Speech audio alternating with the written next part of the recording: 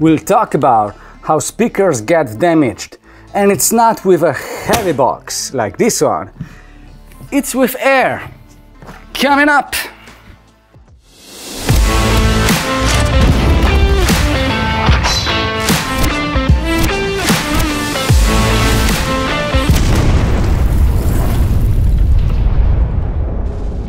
We'll take a look at the science in a moment, but first let's compare them with the undamaged speaker. I'll put the microphone inside the ear cup right now and I'll push down so you will hear the membrane sound getting squashed. You should never ever hear that in your headphones. That's the sound of a dead speaker. Now music.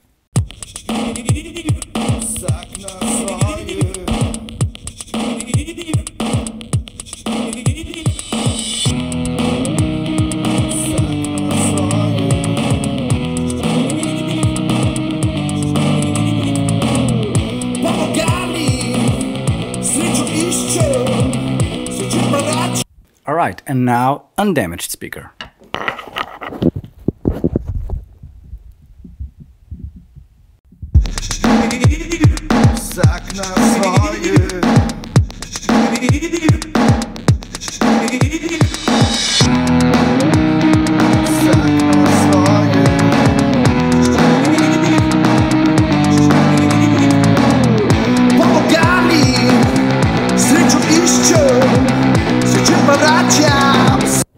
I think anyone using any playback device will hear the difference.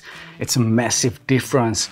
So the damaged speaker will have crackling high ends and a little bit of bass going on, but the spectrum will be just destroyed and the volume is also less, while the undamaged speaker is fairly well balanced and the clarity is there, the mids are there, there's no distortion going on, and it's also a little bit louder. You should be able to hear that through whatever device you're watching this video.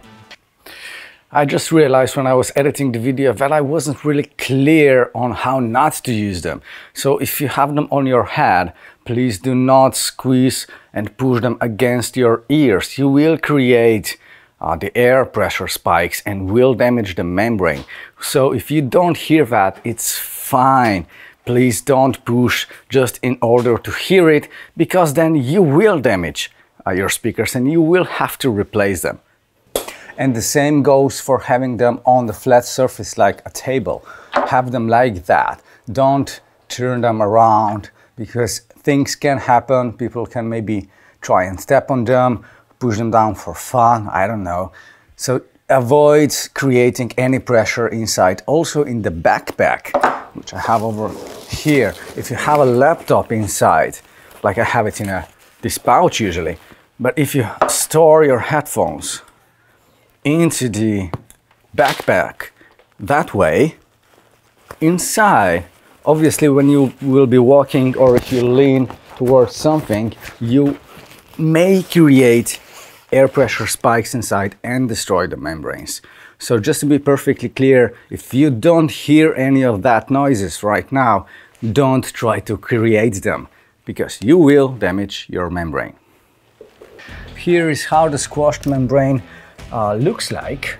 You can see how it's really not even stable anymore. It's pushed out on one side. If I can get that to the camera, I hope I can. Can you see this? Over here, this is the coil, and the coil is literally out of the magnet on one side, and it's and it's only in on the other side.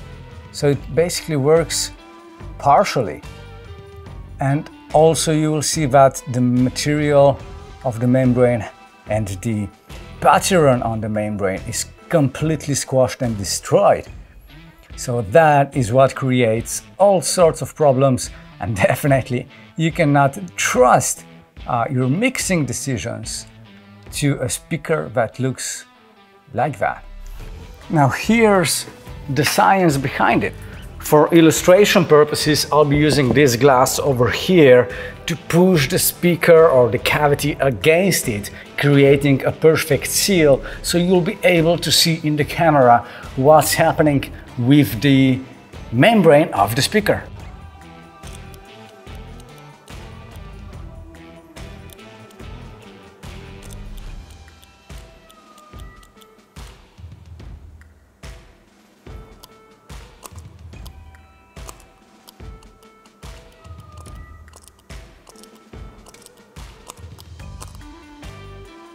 Here's how that happens.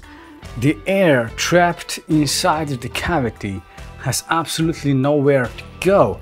So here's the speaker, but the ear pad is sealing it off, creating this cavity, and when it's pressed against your ears heavily, quickly, the air has no time to escape through the ear pad and through this velour seal over here. And that creates the air spike that pushes down on the membrane. The membrane is made out of very thin material. Imagine it like a piece of paper. So when it's crumbled like that, obviously even if you try to fix it, it will never move as it should in a controlled or desired motion. I just got another sheet of paper because I got the idea that I can actually illustrate how harmonics happen. So listen closely how this sheet of paper sounds right now.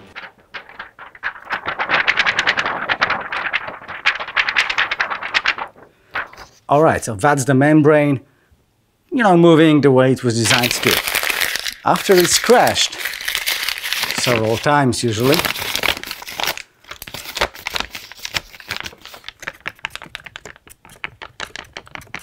sounds different, doesn't it? So it's the same emotion being applied to the material, but it creates completely different sound. So it's a linear and harmonical distortion that comes out of destroyed membranes. There are venting holes introduced in many headphones to prevent this. Some headphones are super open, so they are designed to have zero issue with that. But there are trade-offs for doing that. Making flat-sounding, flat-tuned headphones using acoustics alone is very tricky. We have to rely on acoustical principles, acoustical elements in the headphone assembly or design to achieve flat frequency response, which means we need to have enough leverage to adjust or correct whatever part that is not super linear. So for example, if the ear pad is a little bit bassy, we need to have a way to control the speaker to get the bass down, and vice versa. So the more controlled acoustics we have, the better we can tweak the frequency response, even specific bandwidths or specific resonances. We can move them around by designing the acoustic chambers with a closed front speaker cavity. Not to mention having bass extension even remotely possible. You really cannot use open design. You cannot use big venting holes, because the air will just escape and there will be no buildup of the pressure when the bass kicks in. That closed sound chamber is actually one of the reasons why our headphones have such a great bass extension and such a great linearity out of the box. Yes, we can push that forward further with calibration, but even without it, they are flatter than popular headphones using generic software solutions for calibration. Just out of the box. If squashed membrane happens to you, well, in that case you need to order replacement speakers and exchange them. You can do that at home with basic skills of, electronics and stuff like that. Just using a screwdriver will do the trick. Alternatively, obviously, you can send them into our workshop where we will check every single component and make sure that they are ready to rock and roll once again. Until the next time, stay safe and sound. Bye.